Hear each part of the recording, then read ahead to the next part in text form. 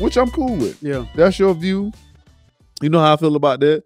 If that's the way you view that, then that you can have your view, and nobody should attack you on that view. That's the thing I don't like about the left side. It's just like the way they attack people. Like, well, if you don't believe in it, you must be this. It's like, no, we accept your opinion or your ideologies. You should accept other people's ideologies. Yeah. You know, they took that woman out of something that she created this, and then they took her right out of that because of something that she believes. Yeah. Like that's the part I don't like. Is that if she believes that, you should allow her to believe that, just like we allow other people to believe whatever they want to believe.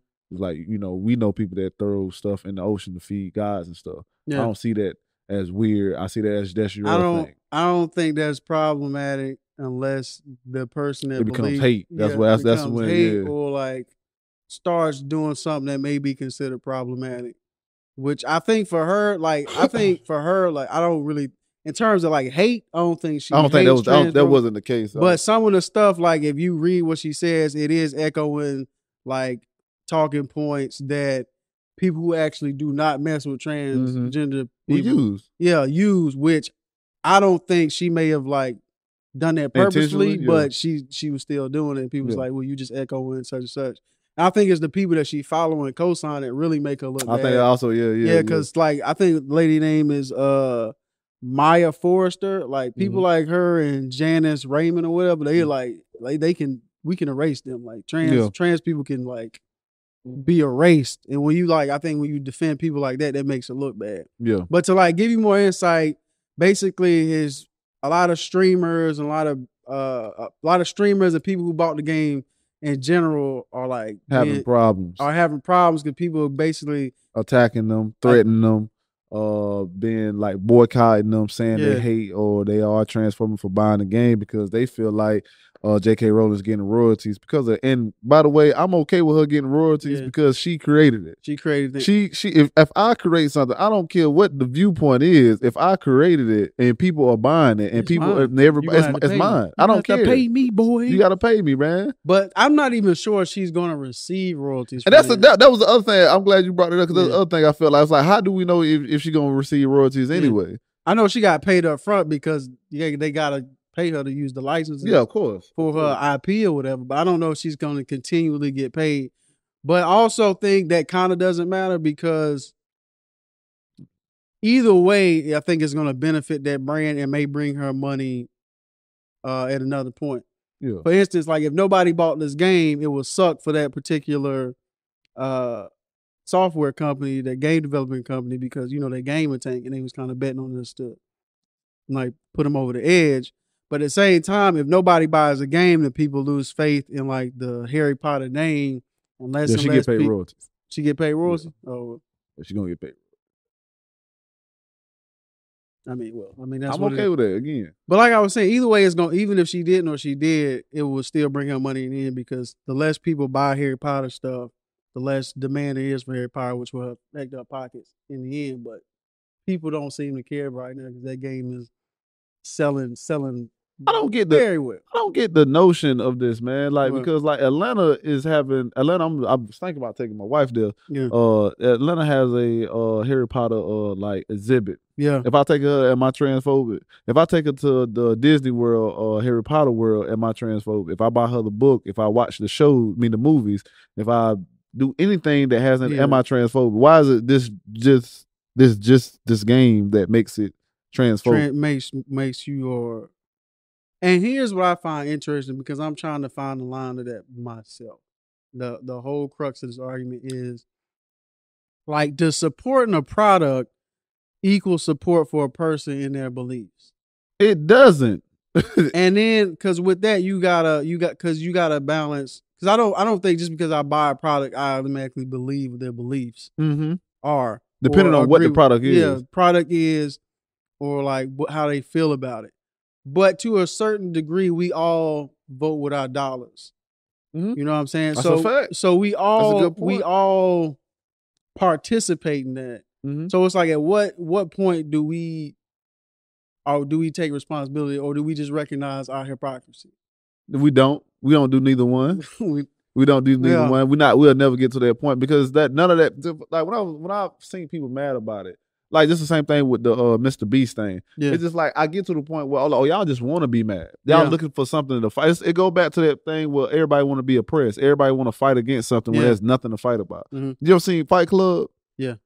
In the scene where he said we in a generation where there's no real wars or nothing like that. We fight the mental war. We fight that aspect. That's what people are consistently fighting because you're just looking for something to fight against. You don't say nothing with your iPhone, your shoes, the clothes you buy from the Gap that we all know come from someplace that we know or feel like is unethical. Yeah.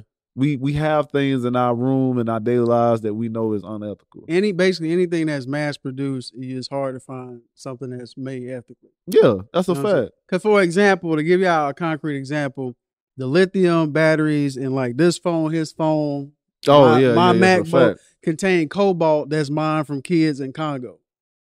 So if you can send a tweet that bashes somebody for playing this game, you have to recognize if you can find a way to separate your purchasing your phone because you find it handy or useful for you, then you should be able to understand why somebody who has grown up admiring this world of Harry Potter, why they would want to participate that and be able to separate that. I don't from get it, bro. JK Rowling and her beliefs. If you can do that with your phone and all the products that you use every day, then you should be able to understand that people who just want to participate in this world don't, agree with this woman and her beliefs. And if they do, so what? It's their money. Yeah. It's their money. You can't just keep bullying people because you feel something, because the way you feel. You have to understand, like, the way I feel about something does not go to everybody else. It's not universal. Yeah. Just because I believe this doesn't mean everybody should believe this, and I should condemn people who don't believe this. That's the problem, especially with the left. They'll do stuff like that. They'll bully you into like submitting to their will. They'll try to cancel you, take your money, and do all this other stuff while also being in the midst of doing hypocrisy. And it's that weird. It's we just in this weird space of like it's hard to like exist without participating in that system. I think like we were saying, I think there's a clear distinction between direct support and indirect support. Like what a lot of us do when we purchasing these products is basically indirect support of Apple, like saying it's okay for Apple to, take advantage of child labor. It's basically what we doing.